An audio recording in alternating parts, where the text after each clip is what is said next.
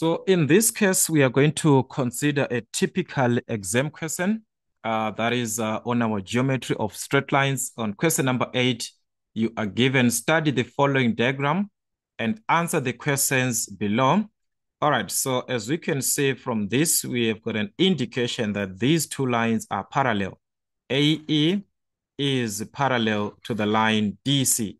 So we have got the indication that these two lines are parallel. So the first was to determine with reasons without using a protractor, meaning to say you are not measuring anything here with a protractor. No, you're not going to measure anything. You have to calculate by other geometrical reasons.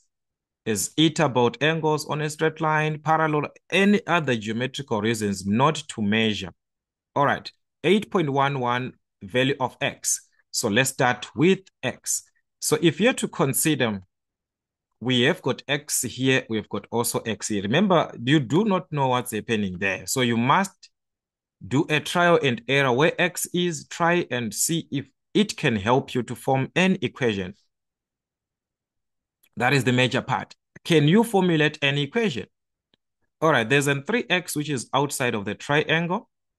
Remember that the exterior angle, this one, is equal to the sum of the opposite interior, the ones that are opposite to this interior angle, the ones that are opposite.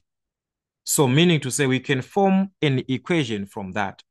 That's 3x is equal to the sum of these two, 58 plus x. What are we talking about there?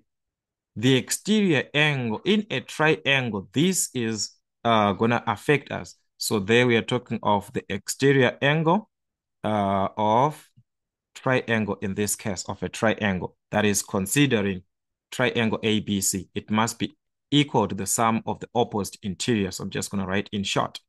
So let's solve for x. We can take this x to the other side. It was a positive. The moment it crosses the equal sign, it becomes a negative.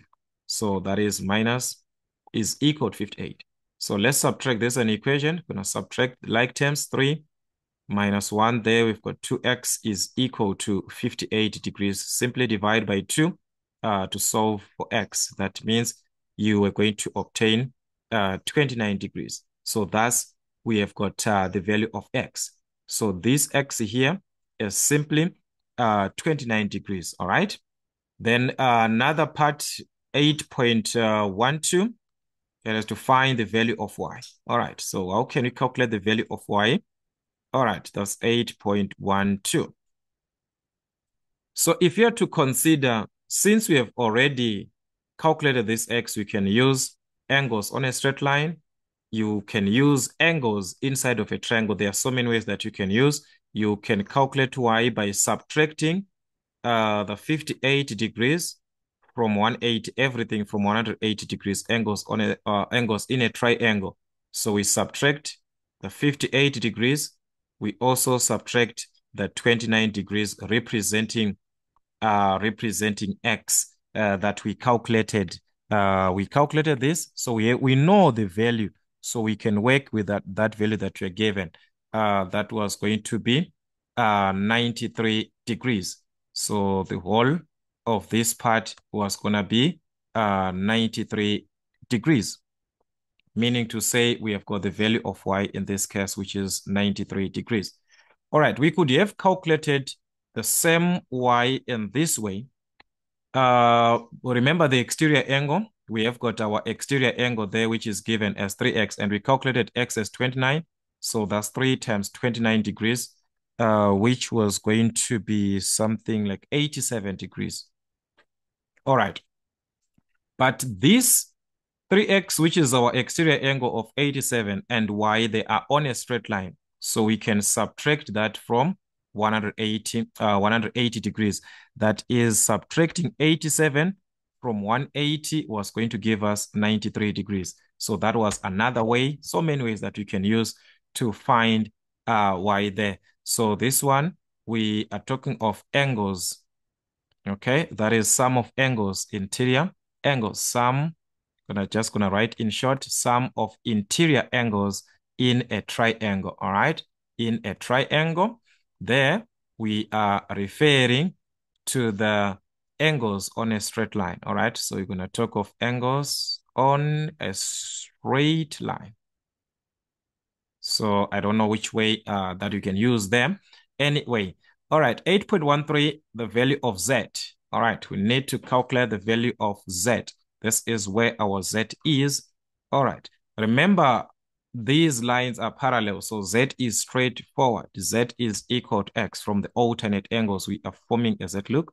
So this Z here is equal to angle X. So these are alternate angles. So in this case, we could have just used alternate angles concept.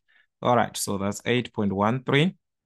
Angle Z is actually equal to angle X that we calculated before, which is 29 degrees. Okay, so what is it that we are talking about there? We are talking of the alternate angles. All right, since AE is parallel to BC, remember these two lines are parallel. So that is, we can consider alternate angles where we form a Z. So meaning to say this angle was going to be 59 degrees. So many ways that we can actually use as long there is a geometrical reason there. We can also consider another way.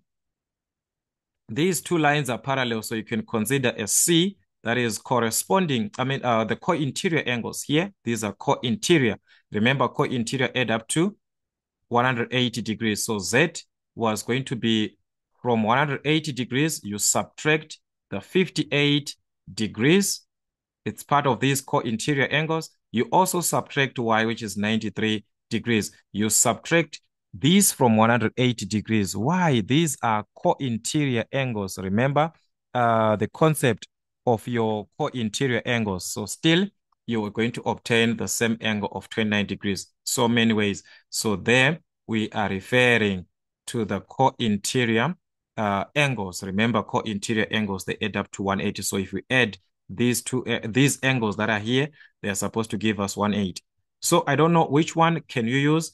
Anyway, that you can apply as long it is from a geometrical reason. That is why you are asked to calculate whatever that you are given there with reasons. There must be a geometrical reason of whatever that you're going to calculate. So these are the typical exam questions actually that you must expect in your exams to come. Till we meet again.